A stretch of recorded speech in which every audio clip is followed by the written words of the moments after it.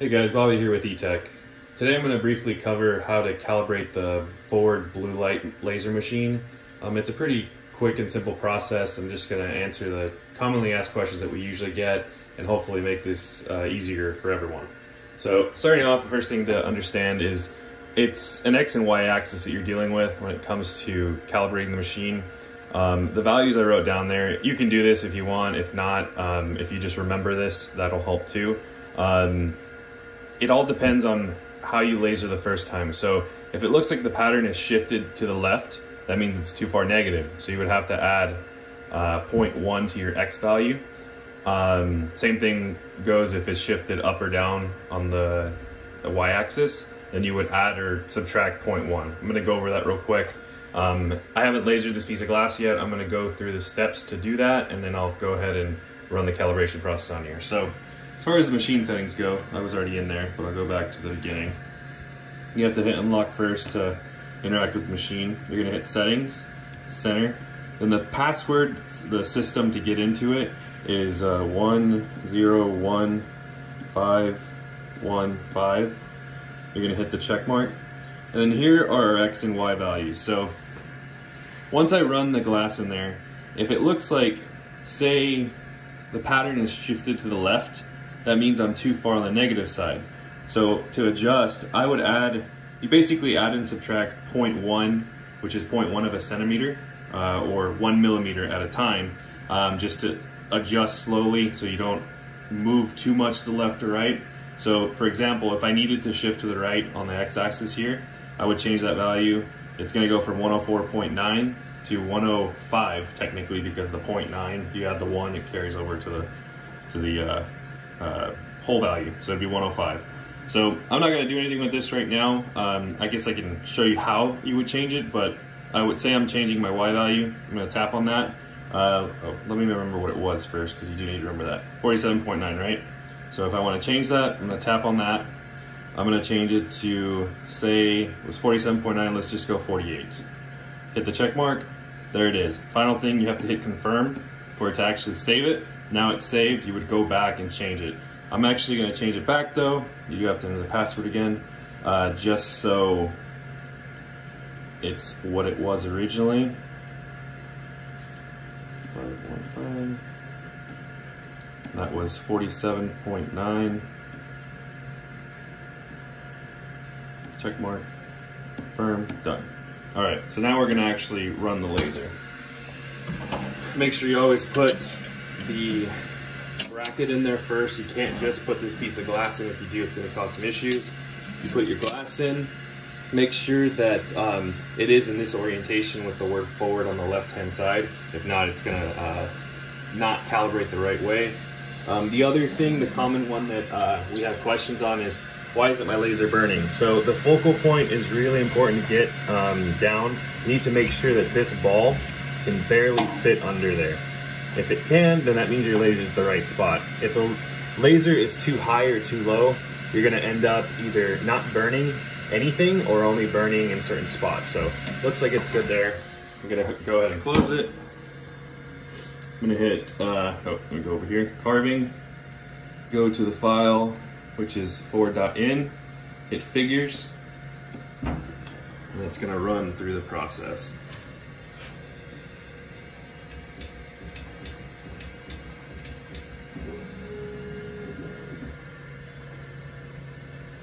And this takes roughly, I don't remember timing it, but it's under 5 minutes for sure. It's basically gonna go through the entire edge, and making sure that the edges are aligned, and then that center sort of diamond shape is the final alignment piece. A couple things I'm gonna cover while it's doing this. If say your laser doesn't ever turn on, one, make sure that the laser is connected. There's a cable plugged in up there on top of the laser, you can see. If that's not plugged in, laser's not getting power or data, so you need to make sure you check that. Other thing is there are some pieces that hold the platform and the laser in place. You have one on the left. One of the screws is still in there. We just left it in, but as long as you take the bracket out, you're fine. If you don't remove that one or the one on the other side, your platform isn't gonna move, which is a problem. Then the final one is up there on that rail where the laser's moving left to right. There's another screw that holds the laser in place from moving side to side. You need to make sure you take that out too. Aside from that, that's pretty much all as far as getting it going. If you have to stop this process for any reason, you would just hit the adjust and then stop. I'm gonna let it go. It's at 73% right now, so it should be done shortly. And then we're gonna take a look at what it actually burned to make sure everything is good there. It's at 86%, so yeah, maybe it's roughly 2 minutes that it's gonna take. At least for checking the first pass. From there, it's gonna take longer if we have to adjust multiple times. And that's why you get these calibration blanks, multiple in your order, just so you can make sure you have different ones to test out if for some reason the first couple don't look quite right. 98% there, should just be finishing up now.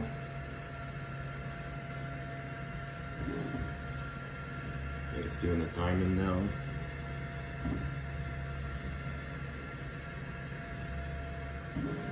There we go. So once it says 100%, we get to hit back, hit unlock just so the screen's open.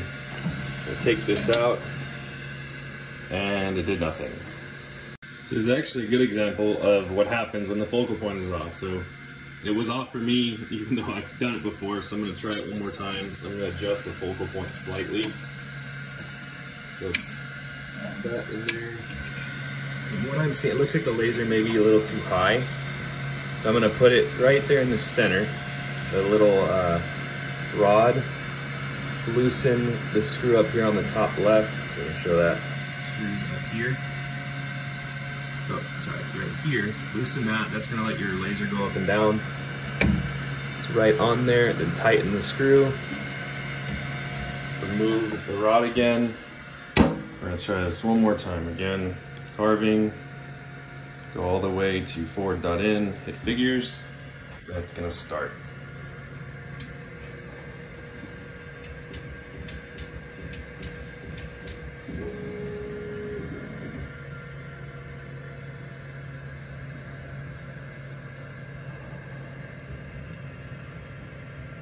Sometimes it's hard to see what it's doing. We also don't recommend staring at the laser for too long.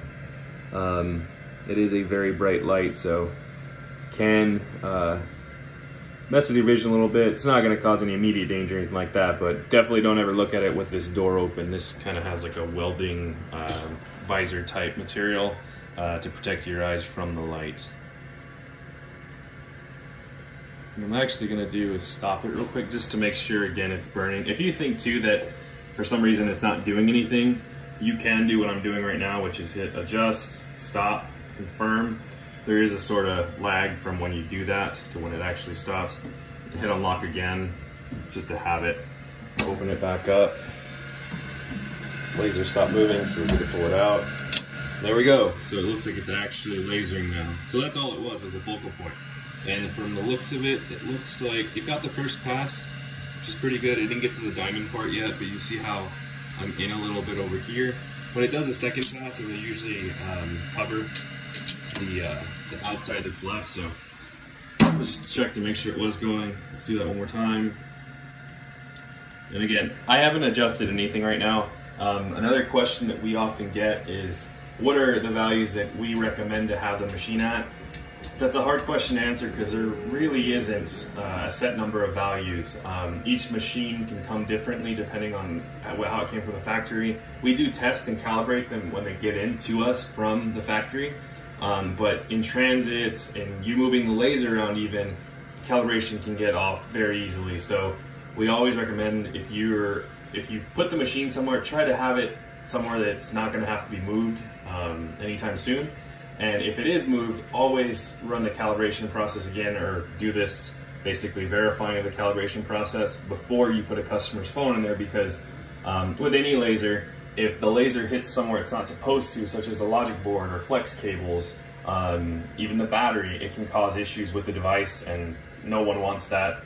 We don't want you guys to have that either, so it's just really important to make sure that your calibration is good before you ever get going on a customer phone. Right now we're at 61%, so shouldn't be too much longer. Then we'll take a look at what we're looking at.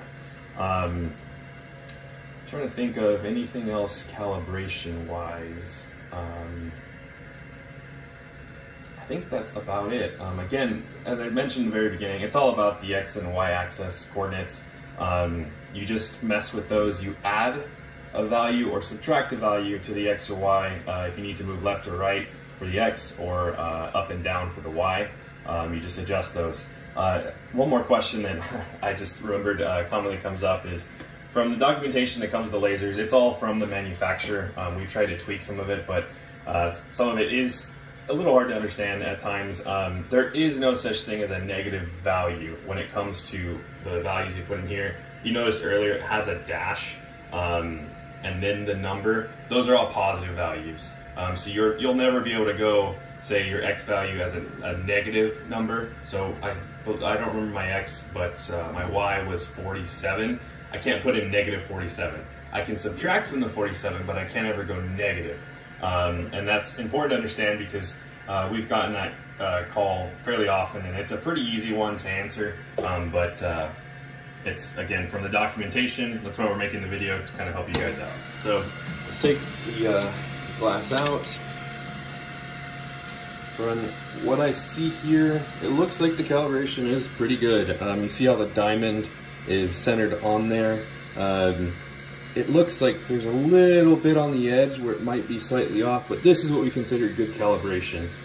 If you see it shifted down to where there's a lot of white showing, or the left or right when there's a lot of white on the edges, that would be an issue, because what you're either going to have happen is it's going to laser the frame, which that's paint that's on there. It doesn't look the best after you do a back glass if the paint's missing on some of the frame, or it's going to be too far inwards and it's going to hit, like I mentioned earlier, a component. But this right here is what we consider a good calibration.